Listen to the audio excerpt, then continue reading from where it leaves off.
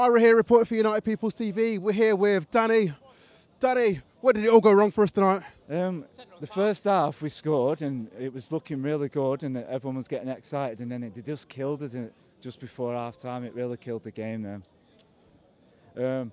I was impressed with the performance, proud of the team. They give it their all, they had a go, but just that goal just killed us when we needed them 4 goals to win the match, to get through.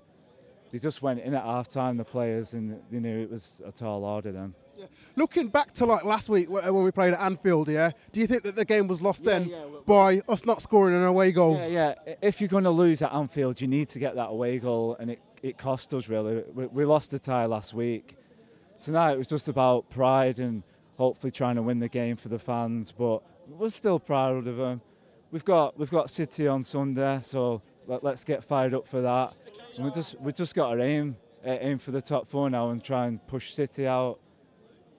Do you think we can beat City on Sunday? Well, we've got to be positive. It's going to be hard now. I'm sure that Louis will say tomorrow that City have had 2 extra days rest and we've played that game tonight.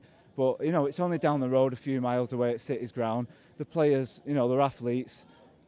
They can do it, It's not about tiredness and rest. It's a derby. They've just got to just do the best and make us proud. Okay. United are out of Europe. Yeah. Can we get back in the top 4 spot this season and get back into the Champions League? We've got to start on Sunday against City. But, if we win that, we're just 1 point behind them there.